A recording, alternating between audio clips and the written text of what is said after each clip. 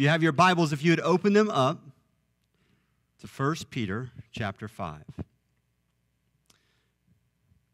I come with no props.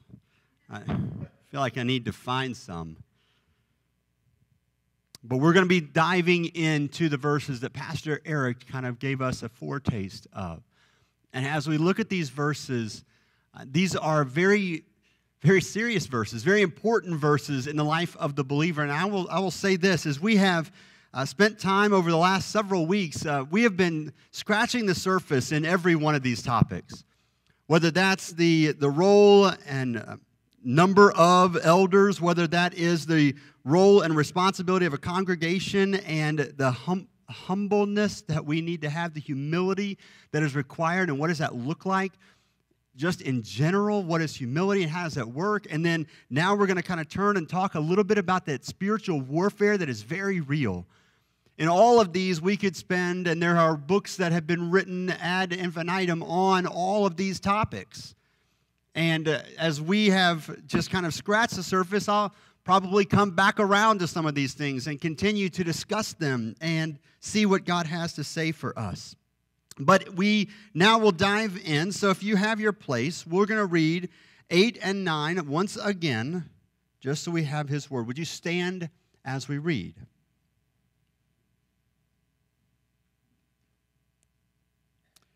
God's Word says this: "Be of sober spirit, be on alert. Your adversary, the devil, prowls around like a roaring lion, seeking someone to devour. But resist him, firm in your faith, knowing that the same experiences of suffering are being accomplished by your brethren who are in the world." You pray with me. Father, I ask as we dive into your word that you would allow us to hear today. That you would give us grace to be able to receive your word. And you would give us faith eyes to be able to see things that are not necessarily physical in nature. Lord, we desire spiritual truth. We desire spiritual insight. We desire to understand what goes on in the spiritual realm, that we might better understand who you are and how you work, that we may not be found not alert to the things that are going on around us. And so, Lord, I pray that as we dive into this, that you would open us to what you have to say. Thank you for your word and for this time together to study, to sit under, and to hear you speak. In Jesus' name we pray. Amen. First thing right off the bat, I just want to say this. As we confront difficult, significant issues, there's always going to be an enemy that wants to see us implode or destroyed. Over the last several weeks, like I said, we've been talking about critical issues, real issues that determine how we operate. If you really look at the end of chapter 4, about verse 17 and beyond, he kind of transitions to this high calling of the church and the responsibility of the church to live like people of God in this world. And he talks about the relationship between those who are in the church and how that is to function. And then you throw on top of that all the external suffering, all the trials, the tribulation, the perseverance, or the persecution that they face, whether they're just being human or because they're identifying with Christ. And you know that it can be really tough living all of this out. This is hard. There are times where I get so overwhelmed by it. If you've ever done this, I've gone outside and sometimes I'll just stare at the sky. And I'll look at the moon. And I've always been fascinated with space ever since I was a little kid. And I took classes in college and learned all kinds of neat stuff about space. But one thing I love about the moon is, number one, it's right there, and I can stare at it. I don't have to have a telescope to look at it. I can see it. But then beyond that is there's nobody there. It's just quiet. In fact, if you wanted to make noise, you really couldn't, because there's not really enough air to be able to move the molecules around to even be able to get the sound going. Couldn't breathe either, but with the mask, we're challenged here as well. And sometimes there's just that time where you're, man, this is just hard, right? It's just not easy. There's just so much being thrown at us. And how do we deal with all of that? What do we do with that? And I will tell you, it is in some of the most trying of moments, moments that are difficult, ones that demand so much of us, that we have two options.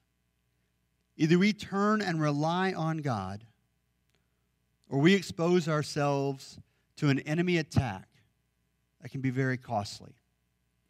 And so as Peter has been speaking about these things, he has called us to this right relationship, this right way of living, even in the midst of all of this. And even as he lets us turn all these things over in verse 7, right? Casting your cares upon him who cares for us. He turns immediately and reminds us that we still are involved. Look at these commands. It says, be of sober spirit.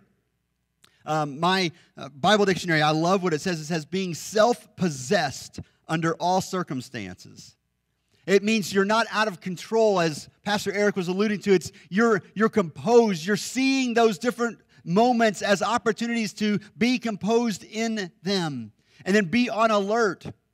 It literally means just to be or to keep awake. And for some of us, that's hard enough as it is. But then beyond that, it means to be spiritually those ways, to be spiritually alert. And for some of us, we don't even recognize when we are asleep, right?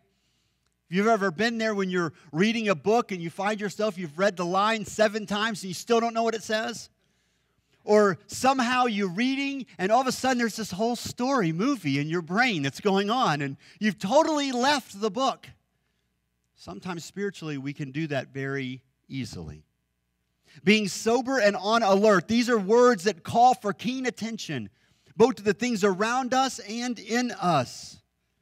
I'll tell you, when I get tired and worn down, I can get snippy. And one of the things that I know that I have to do, like if I'm with my kids, I have to be really careful. The other day, Joseph looked at me, and I really think it was innocent. I don't think he was like complaining. And he said, Dad, when do you think the house is going to be done? And, I was just in that moment where I was pushing hard, trying to get things done. And I'm like, in my brain, I'm going, do you not see all that I'm doing? And so I'm like, don't ask me that question. And I was like, I could see him go, ooh, like I hit a nerve, Dad. And so I started backtracking really fast, trying to bring it around. Well, actually, son, I've been working kind of hard, if you've noticed, and it will be soon, and I promise we're going to get these things together. But I think it's probably about, maybe a month away that we'll have most projects all the way done. But I can do that, right? You hit a nerve, and it just comes. And we have to be alerted to how we are doing, both internally and externally, the things that we're facing, because we too often respond in a way that doesn't honor the Lord because we're not paying attention and we just let the flesh speak instead of being guided by the Spirit. Peter has just talked about humility and casting anxiety upon God, and you might think those are very passive things. But trusting in God and humbling ourselves before God doesn't withdraw us from the battle. That's important. Just because we say, well, it's not let go and let God, just this random whatever happens. We are involved in this, and we are called to that. We are called to participate in what God is doing and how God is doing it and how we are responding in the midst of it.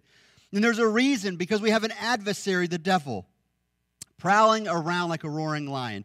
An adversary, one who is against us, right? Think about this for just a second. Satan is ever set against you. He is never a true friend. He is always seeking to devour you. It's not like just a friendly banter. It's not just a, ha-ha, I got you off one time. It is always against us. He always seeks for the destruction of the people of God. Always set against the things of God. It's interesting to me that Peter goes from humility into resisting Satan, because it's the exact same thing that James does in James chapter 4. when he's talking in verse 6, he says, but God gives grace, a greater grace. Therefore, it says that God is opposed to the proud, but gives grace to the humble. And then he says, submit therefore to God, resist the devil, and he will flee from you. And I would imagine that the disciples, having walked around with Jesus for 3 years, having seen the spiritual battles that he's faced, the enemy that he has endured and he has conquered, that they very much have a spiritual eyes to be able to see. And they are looking out at this and they're going, man, humility and pride, that's the enemy. And they immediately go to this devil, this one who is so against us. And so for us, just a moment, let's take a time out. Who is the devil? Where did he come from? How does this work? Well, we have some clues given to us in Scripture. Okay, so let's kind of look at it. If you have your Bibles and you go back to the Old Testament in the book of Ezekiel, chapter 28, you have a reference to the king of Tyre that is given. And when you start to read that reference in chapter 28, you find that that sounds a whole lot more like something more than just a human king. Listen as I start in verse 11. It says, and again the word of the Lord came to me saying, Son of man, take up a lamentation over the king of Tyre. So mourning what's happened to this king. And say to him, thus says the Lord God, you had the seal of perfection. You were full of wisdom and perfect in beauty. You were in Eden, the garden of God. Every precious stone was your covering. The ruby, the topaz, the diamond, the beryl, the onyx, the jasper, the lapis lazuli, the turquoise, the emerald, and the gold, the workmanship of the settings and sockets was in you. Man, that sounds like an incredible being, whoever this is. And it says, on the day that you were created, they were prepared. And you were the anointed cherub, one of the high ruling angels who covers. And I placed you there. You were on the holy mountain of God. You walked in the midst of the stones of fire. You were blameless in your ways from the day you were created. And then he says, until unrighteousness was found in you. By the abundance of your trade, you were internally filled with violence, and you sinned. And therefore I have caused you and cast you and as profane from the mountain of God. And I've destroyed you, O covering cherub, from the midst of the stones of fire. Your heart was lifted up because of your beauty. You corrupted your wisdom by reason of your splendor. And so I cast you to the ground and put you before kings that they may see you. This image of this being is spectacular. Let's pull out some of the things. So he was, verse 15, he was a created being. So Satan is a created being. Verse 12, he was originally perfect. He was an anointed cherub, but he became fallen. Isaiah speaks of him this way. He says, but you said in your heart, I will ascend to heaven. I will raise my throne above the stars of God, and I will sit on the mount of assembly in the recesses of the north. I will ascend above the heights of the clouds, and I will make myself like the Most High. So here is this enemy of ours who was created in majesty and beauty, and he let it go to his head. And he said, you know what? I'm just as good as God. I'll take his place. I'll sit on his throne. And he fell. And when he fell, he took a third of the angels with him. Now we call them demons. Revelation 12 gives us that hint. It says, his tail swept away a third of the stars of heaven and threw them to the earth. He has many names. Lucifer, the devil, a dragon, evil one, the ancient serpent or the serpent of old, the tempter, Abaddon, Apollyon, Beelzebub or Beelzebul, Belial. I always want to say it. I don't know how you would say it in English, but anyway. The god of this world or age, the prince of this world, the father of lies. Like those are the names that he's known as all over Scripture. You see these different names that are put on this one character that we now address as Satan. But here's some other facts. He has certain doom ahead of him. God says he threw him down. Matthew 25 says that he will one day be departed into an eternal fire that's been prepared for him and his angels. And here's something interesting. He doesn't reign in hell. He suffers there. Sometimes we get that picture of the character of the little, Satan in hell, and he's holding his pitchfork, and he's like ruler over hell. He's not. He faces judgment and punishment there. He's not omnipresent. He's not omniscient. He's not all-powerful because he's not God. I do this illustration sometimes. I've done it with my youth when I was a youth minister, playing the opposites game, right? The opposites of black is white. The opposite of light is happy, is good, is bad. Okay, I would have gone evil, but that's pretty and ugly, or pretty ugly, so one of the two. Heaven and God and that's the wrong answer. Because it's not like it's a yin and yang, where God is over here and there's the good force and the bad force, and God is duking it out, and they're hoping to win in the end. It's this way, right? It's God above. Everything else is creature. Everything else is created. So it's God and everything else. That's how it works. And sometimes we elevate Satan to this, man, it's who's going to win it at the end. The Bible has no problem with the winner. It's we who are deceived too often by the power of the enemy to think that he will win, that he has an upper hand.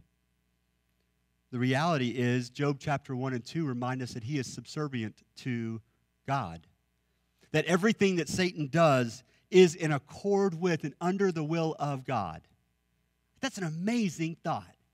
Like, one of my favorite verses about God's just absolute control over all things is in Acts chapter 2, where he talks about that God, according to his preordained plan, let his son be crucified by the hands of evil men. Like that he allows all of these things to work together, and it's all under his control. And Satan himself, everything that Satan is doing, has done, will ever do, is in submission to God and his will. Satan can do nothing outside of what God lets him do. That's great. That's really great to know.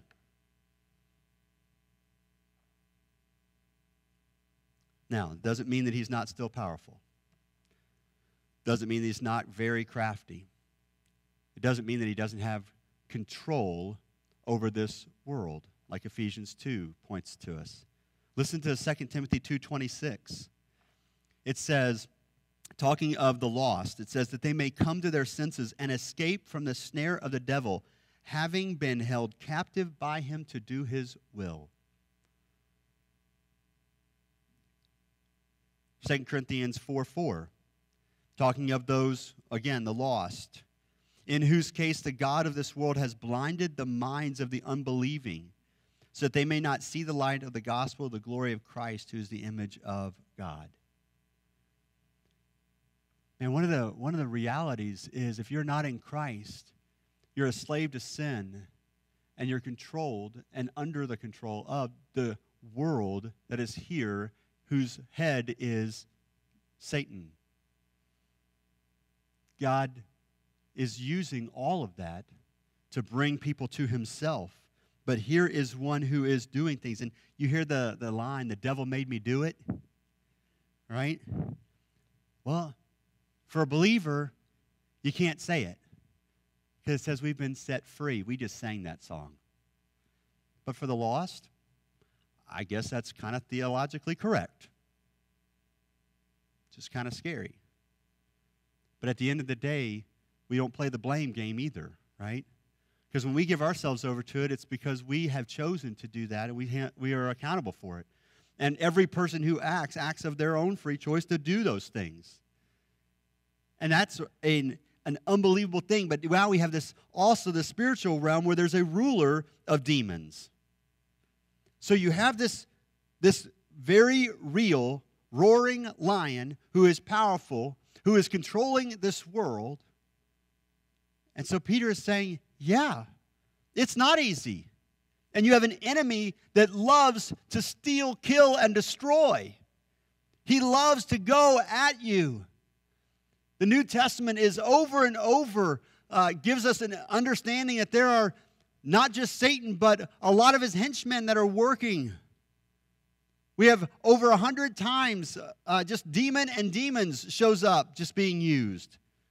The disciples had a very real understanding of it. They saw it. They saw Jesus remove a demon from a person. And man, in America, we have been almost convinced that there's not a spiritual world and that there's not a spiritual battle going on. And so we live this world and we think, well, what I see is reality. And we forget that there's a whole nother dynamic involved here. That there are forces that we are battling against that we aren't alert and we aren't sober to. And as a result, we are setting ourselves up for failure. And then there is this one more description. This prowling around like a roaring lion, seeking someone to devour. The word here that's used for prowling it just means to really just to go around. He's looking for. It's a way he lives. It's a way of life. It's his conduct. He roams looking for a victim to devour. Now, I have to say, I don't seem to see too many lions prowling and roaring at the same time. Right? You would think prowling would be the quiet, secretive. If you remember the VBS song, the sneaky little snake in the sneaky little way, with the sneaky little smile on his sneaky little face. Sometimes we have him in that cute little picture. That's not the picture that Peter is presenting here. Peter is presenting an affront to believers, that the enemy is there to destroy. We're not discussing his ability to be secretive or not. Instead, right now, we're looking at his nature to be destructive everywhere he goes. He is like a lion. All right, I looked up facts on lions. So lions, the roar can be heard up to 5 miles away. That really blows my mind. With Guy Tiki's hearing aids, maybe even 6 or 7. 5 miles away. The vocal cords in a lion are formed in a square instead of a triangle. And it allows them to stabilize their vocal cords and enables them to roar without requiring the strain and the air pressure that we would need to accomplish the same thing. The roar does a couple things for the lion. It helps them to find other lions, I guess, if you're 5 miles away, why not? Ed, where are you, right? They better be able to hear, I guess, well, too. But then it also proclaims rulership over their territory. Due to the low frequency of the roar, they actually will use it in hunting because it will actually... You'll feel the roar, and it will cause temporary paralysis. Because you're like, ooh, and in that moment, they pounce and destroy. It's a picture that Peter is trying to get across here. This is not an easy thing. This is not someone who is weak. This is not something that is to be taken lightly. Remember what's going on in the experience of the readers to whom Peter is writing. They're facing persecution. They're facing trying to live out community in the midst of trial. They're in the midst of moments that could be very fear-inducing, right? They like us, even in this moment. And in a lot of ways, we have become a culture that's driven by fear and response to it. I mean, that's part of, I feel like at some point we've kind of built ourselves to this. Where kids talk, you talk to parents of us, or when we were kids, you had a child snugged up in the back of the car, laying across the back of it while they were driving down 75. Now, I think you have to be 6 foot tall before you're out of a child booster seat. Right? We used to ride bikes, helmets, knee pads, what?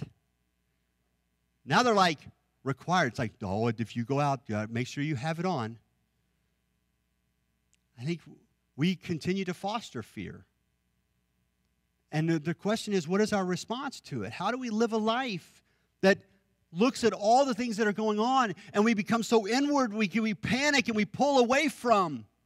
And that's exactly what he's saying here spiritually. It'd be so easy spiritually not to engage, not to do anything, just hunker down and hide. And yet he says, the word says, you are to be the light and the salt. You are to pierce the darkness. The darkness cannot overcome it. Hell cannot have its power over the church. And Peter's reminding us here, yeah, all of this is going on. But there's an enemy that's leading the charge against us. And it reminds us that living life well isn't a game. It is indeed warfare. 2 Corinthians chapter 10, Paul writes about it. He says, for though we walk in the flesh, we do not war according to the flesh. For the weapons of our warfare are not of the flesh, but divinely powerful for the destruction of fortresses. So we're destroying speculations and every lofty thing raised up against the knowledge of God. We're taking every thought captive to the obedience of Christ. That's why we come in and we sing worthy of worship, worthy of praise. Because we need to be reminded and let those things be taken captive to the power and authority and the goodness and the faithfulness of God. Ephesians chapter 6, finally be strong in the Lord and the strength of his might. Put on the full armor of God so that you'll be able to stand firm against the schemes of the devil. For our struggle is not against flesh and blood, but against rulers and against powers and against world forces of this darkness, against the spiritual forces of wickedness in the heavenly places. So many times we think each other are the enemies.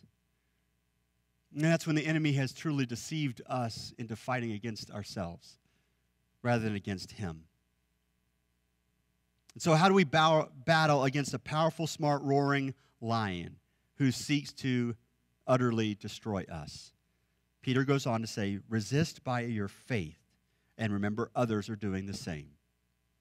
Verse 9 says, but resist him. It's an imperative. It's a command. It means to hold him off, to set oneself against, to oppose, to withstand, to stand one's ground. You see, we don't go on the attack. We don't go on the offensive looking for Satan like, hey, come find me, let's fight. But when he comes, we are to stand our ground. When divinely permitted persecution comes, when the enemy comes at us, either personally or maybe through a demonic force or maybe through a circumstance, we stand our ground by being firm in our faith. So what does it mean to be firm in your faith? Well, number one, I think it means Hebrews 11:1. It means knowing what you believe and continuing to believe it regardless of the circumstances, regardless of what you see. Right? Faith is the assurance of things hoped for, the conviction of things not seen. I would say it also means that we equip ourselves with truth so we can fend it off. Man, what did Jesus do when he was tempted? He responded to the enemy with truth, right? That's what Pastor Eric was alluding to. We've got to have that in us. Ephesians 6 goes on to say, therefore, take up the full armor of God. Then he goes and says, stand firm then, having girded your loins with the truth, having put on the breastplate of righteousness, having shod your feet with the preparation of the gospel of peace, in addition to all, taking up the shield of faith, with which you'll be able to extinguish all the flaming arrows, i.e. the loud roars and attacks of the evil one. Take the helmet of salvation, the sword of the Spirit, which is the word of God. And with all prayer and petition, pray at all times in the Spirit. Resisting isn't fleeing. It's standing your ground. It's 1 John 4:4. Greater is he who is in you than he who is in the world. And knowing that that is true. There's an illustration in this passage, Ephesians chapter 6, where it talks about the armor, and you put all that armor on. Where is the unprotected place when you have all that armor on? Somebody know? right here. There's no armor mentioned to protect the back because we weren't designed and called to flee. We're called to stand firm and to resist. We believe that greater is he who is in us than he who is in the world. And we take truth, and we take righteousness, and we take our salvation and the promises that we have, and we let those things fight on our behalf as we stand in their light. We resist by our faith. And then the second part is this. We know we're not alone in any of it, and that gives us encouragement and a reminder that help is near. He goes on to say, resist them in your faith, knowing that others are facing the same thing around the world. Knowing that, be aware that you're not alone. Man, so often the enemy wants to think we are alone. When we face trial and tribulation, we go and hide on our own, and we think, man, I'm the only one going through this. I'm the only one facing this. I'm the only one giving into this. I'm the only one challenged by this. I'm the only one tempted with this. And the enemy's saying, yeah, that's exactly right, so hide. And we're reminded that no, we are not alone. No temptation is overtaking us, but what is common to man. God is faithful. That they are experiencing the same experiences. This suffering that is being accomplished. Now, I looked at that word. That is not what I would have written. I would have wrote, like, that's being endured, that's being put up with, that's being survived through. No, but it says the sufferings are being accomplished. The same experiences of suffering are being accomplished. It's a positive sense. God is doing something even in the midst of trial, adversity, temptation. He's doing a work. In fact, that word is the same word that Paul uses over in Philippians chapter 1, where he talks about those who he began a good work in them will bring it to completion on the day of Christ. He who began a good work and you will bring it to completion on the day of Christ. That word completion, it's perfected. This idea that God is working through all of it. So again, it goes back to, hey, yeah, there's an enemy. He's more powerful than you. Here's an enemy that's roaring in this world. There's an enemy that we face as the people of God. And yet, he is a pawn to produce in you your sanctification, your growth, and your dependence upon a God who is more powerful, more capable, more present, more everything than all of that. And the only way you get to learn how powerful God is by seeing God work in the midst of difficult times. No pain, no gain. We know what beauty is. We know what darkness is because we know their opposites. We know what chaos and order are because we've seen and experienced them. We know what spiritual realities are because we face them. And God works. And it says these other people in the world are suffering the same thing. I'm reminded of Hebrews chapter 11. I love Hebrews chapter 11. I love the end of it. What more can I say? For time will fail me if I tell of Gideon, Barak, Samson, Jephthah, of David, of Samuel, of the prophets, who by faith conquered kingdoms, performed acts of righteousness, obtained promises, shut the mouths of lions, quenched the power of fire, escaped the edge of the sword, from weakness were made strong, became mighty in war, and put foreign armies to flight. Women received back their dead by the resurrection, and others were tortured, not accepting their release, so that they may obtain a better resurrection, while others experienced mocking and scourging. Yes, also chains and imprisonment. They were stoned. They were sawn in two. They were tempted. They were put to death with the sword. They went out in sheepskin and goatskins, being destitute, afflicted, ill-treated, men of whom the world was not worthy. wandering in deserts, mountains, caves, holes in the ground. All of these having gained approval through their faith. Man, what an opportunity we have.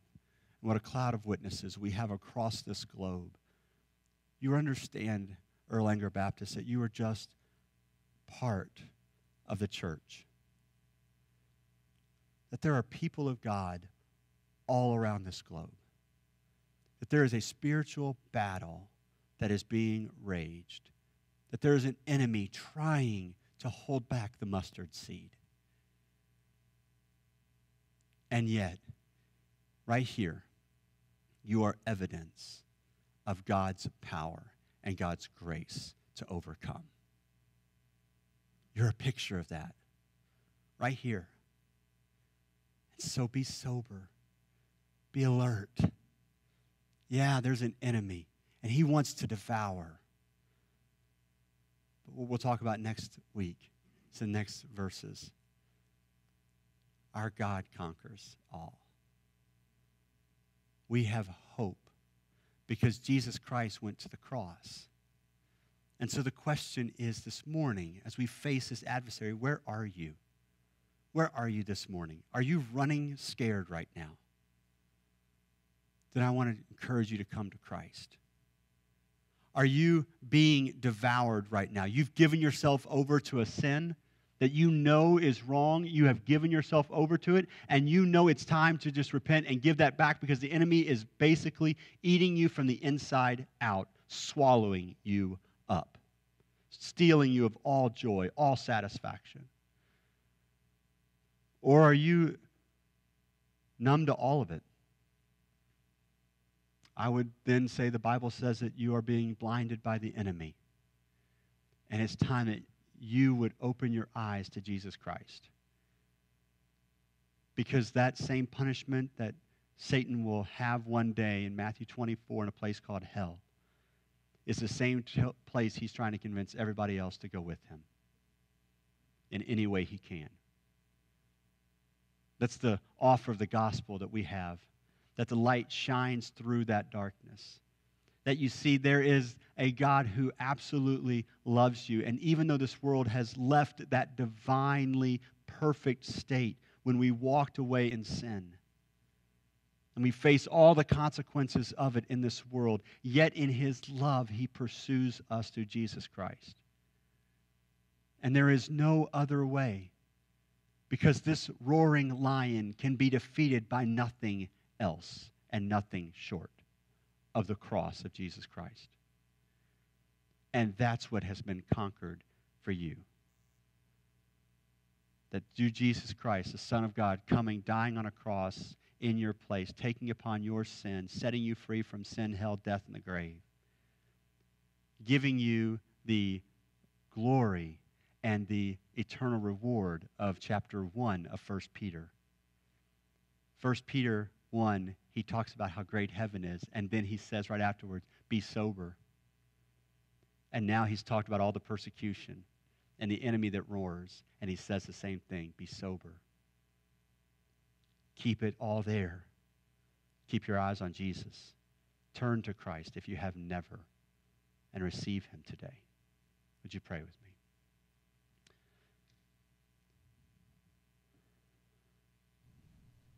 Father, too often we live ignorant. We live with a caricature version. We live maybe in outright denial that there is a world force and that there is a world enemy who reigns over this world, who, when the church is trying to even be the church, will try to sneak in either him or his demons and mess things up in efforts to turn the people of God against themselves and to not live out the expression of the kingdom of God, or to render them powerless, that they would not be the light and salt to the lost. Lord, to fight against to weaken, to beat down.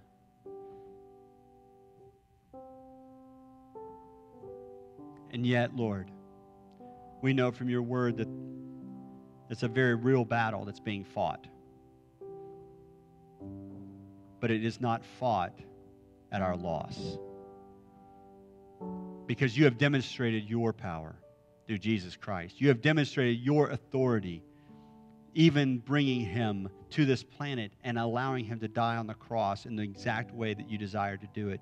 You demonstrate and you proclaim that you are God because you tell us the end from the beginning, that soon that enemy and all who have fought against you will face judgment.